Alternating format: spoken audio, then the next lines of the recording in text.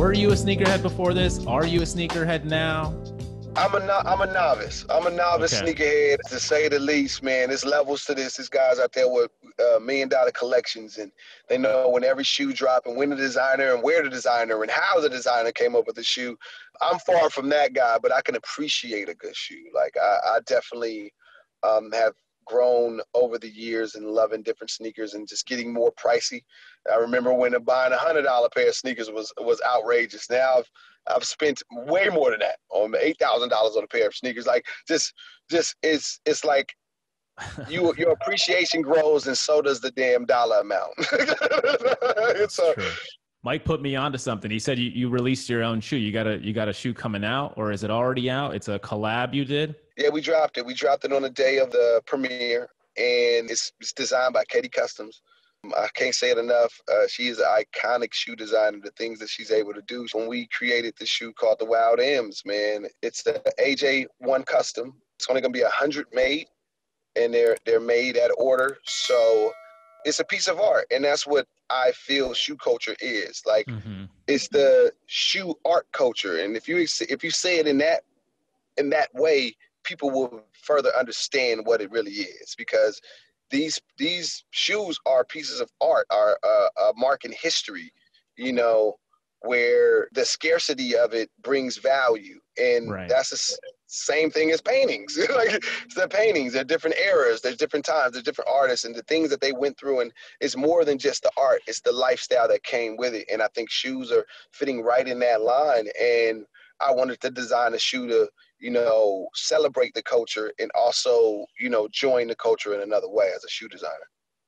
I love it. I feel the same way about like fashion in general, whether it's like glasses. I'm one of these people where I like to wear things that no one has. And sometimes that costs a lot of money, and sometimes it's just art and unique, and, you know, you get lucky at a vintage shop or something like that. Let me ask you a question. If I order the shoes, how long does it take? How long does it take to arrive? 5 to 7 days. 5 to 7 days. We getting things out. Yeah. 5 to 7 days. Katie is on them, man. And I can't wait for people to, you know, start posting and start showing. We've been selling a lot of them, actually. It's been great. How much do they go for? What do they sell for? They go for 1,200. Okay. Yeah, 1,250, I think. Okay. I think 1,250 if my memory is correct.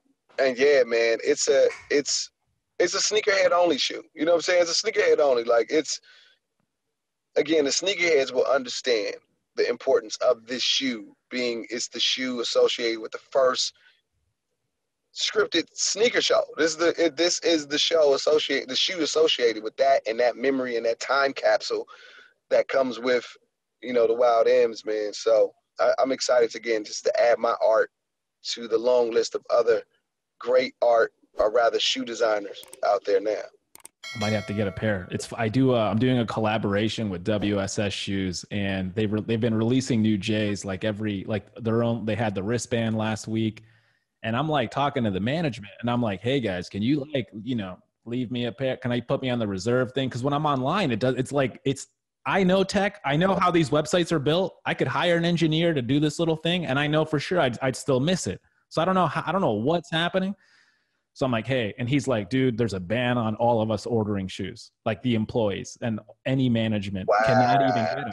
And so I'm like, you know, when I watched the show, I was like, this is a movement. I mean, this is a real thing that's happening, because if being an insider, you can't even get it. It's just like, how attractive is that? So, you know, it's you know, having a dope shoe plug is vital as having a barber now. You gotta find a good one. You gotta find a good one. You gotta find someone that you trust, and they basically become family. Hey everyone, thanks for checking out that clip. If you enjoyed it, be sure to hit the like button down below. And if you're interested in hearing the full episode, it's out right now on our YouTube channel. We've had a lot of great guests come on this show before, and we've got a lot of great guests coming up in the future. So hit subscribe so that you don't miss a single episode. And one final note, we're always looking for new ideas and new companies to feature on the show. So if you know of someone or know of a company, write us a comment down below letting us know who they are and what they do. We'd be happy to have them on the show. Till then, I'll just be here waiting for your comments. So, see you later.